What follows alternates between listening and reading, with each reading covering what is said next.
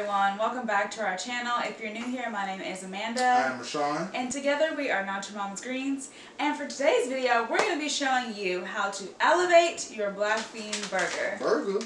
So, if you guys are just tired of eating the same old veggie burger, we're going to show you how to spice things up, make it a little new, and have a quick, easy meal for the week. So without further ado, let's get to it.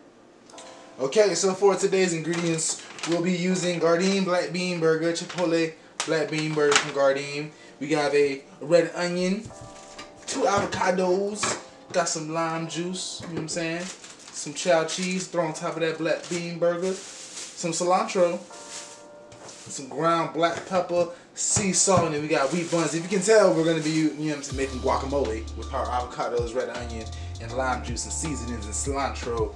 And we'll be throwing that on top of our black bean burger to spice it up. We're going to throw this in the microwave to frost this black bean burger real fast before we get to frying it. You know what I mean? There's directions on the back of the bag. It's going to tell you how to defrost it. If you want to use microwave, stove top of the oven, we're going to use microwave and stove top to show you how we get it done. So this is going to be in here for about a minute. Then we're going to take it out, throw it on our skillet with some hot oil, and get it nice and sauteed. Alright, so we got the black bean burger nice and defrosted in the microwave. We're just going to throw it on here to sizzle and get it nice and sauteed on both sides. Since it's already cooked, you don't need it to cook through. You just need it to get crispy and sauteed on each side, and then it'll be ready for the cheese. So once you see it start to brown on the edges, that's really what you want. You want it to get nice and crispy. So once it's been on there for about a minute, it's on high temperature. So once you get it up, once it's been about a minute, it's nice and crispy. Then you can throw on your cheese. Y'all know how I do my cheese now. Wait for it to melt a little bit. Flip it over. Then throw it right over the top. Okay guys, now that our burger is done, it's time for part 2, which is making our guacamole. So if you've been buying guacamole, repeat after me. I will no longer buy store-bought guacamole. It is so much cheaper and so much tastier to make it yourself at home. So I'm going to give you guys a quick tutorial on how to do that, and then we're going to throw it on top of our burger. Okay, so a big part of making guacamole is chopping. So the first thing that we've got here is our cilantro.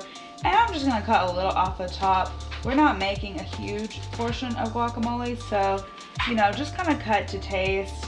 I like a lot of cilantro, so I'm just going to take out some of the stems now that I've chopped it, because I really try to get it from the top. Say you got it from lower in the, like say you got it from the bottom of the bunch, you would want to pick it off and then chop it, but we didn't have to do that today. So I'm just going to throw it in our bowl, put that to the side. Now we've got some red onion. Red onion is important for this recipe. You could use a yellow onion or a different onion if you had no other option, but red onion is really the best for this. Okay, so I'm going to go ahead and dice it now that we've got to the pretty part. Gotcha. Okay, so I switched to a knife that's a little bit smaller but sharper, because if your knife's not sharp, it's hard to get through that onion. And I just got a nice little claw grip on here. Make sure I don't hurt myself. And once it's nice and gritted like that, just chop it straight down. And I'm not like super big on onions, but try to get a decent amount for this. Like this is pretty good. And like I just do all this stuff by eye because I make guacamole so many times at this point. So the next part is, of course, one of the most important, which is our avocado.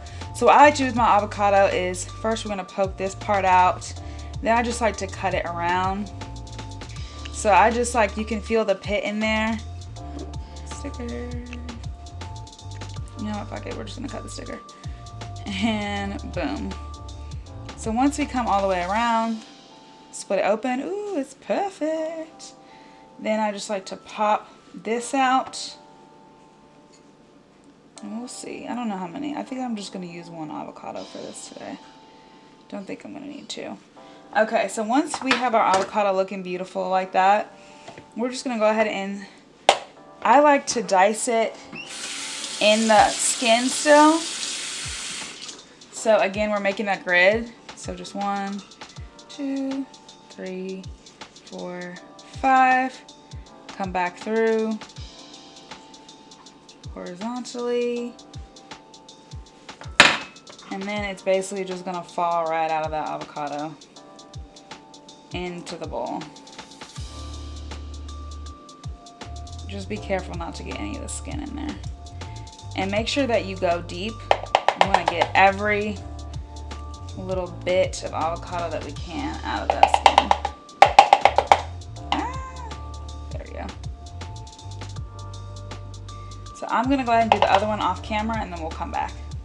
Okay, so now we got all of our avocado chopped up in there. I'm gonna go ahead and add some lime juice. Again, like, do this to taste. I like a lot of lime. So after I do that, I'm gonna throw in some sea salt. You can use regular salt if you don't have sea salt, but I think using sea salt helps me to not overdo it when I'm salting my food, so I really like it. Throw in some pepper, and then I'm gonna start mashing. So I might come back and add different flavors after I do this initial part, but that's a good place to start in terms of ingredients. Now, if you don't have one of these mashers here, feel free to use a fork. But basically, you just want this all to form together in like a nice, beautiful medley. And if you have one of these, you might have to do some scooping out like this. Mash down hard because you want this to be, you know, a chunky guacamole, but not too chunky. And this just, again, tastes so much fresher than what you get at the store. And way less salty because they really put a lot of salt into some of those store brand guacamoles. So this is a great alternative. So this is looking really beautiful. I don't know what word I was trying to find there. I'm just going to taste a little bit to see if we need something else in there.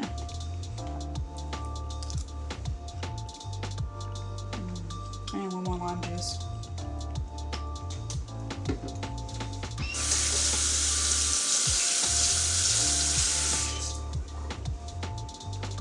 Mix in some lime juice.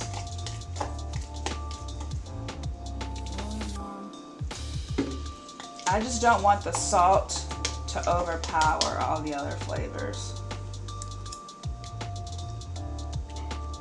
That's perfect. Okay, so I went ahead and placed our burger here on a whole wheat bun. You can use whatever bun you want, really. And then I'm just gonna put a nice serving of this guacamole right on top. Oh, this looks so good. And then you can even use like the leftover. We have so much leftover guacamole, so you could use this with some chips on the side. And man, you've got yourself a nice Southwestern dinner. So this is what our burger is looking like. We're gonna cut this open and do the taste test. Okay, now it's time for the best part, and that is the taste test. We've got our two sides. I'll take the smaller one. Let's see. Ooh, it looks so pretty inside. Ooh. She's kind of falling off the bite. Go from the bite.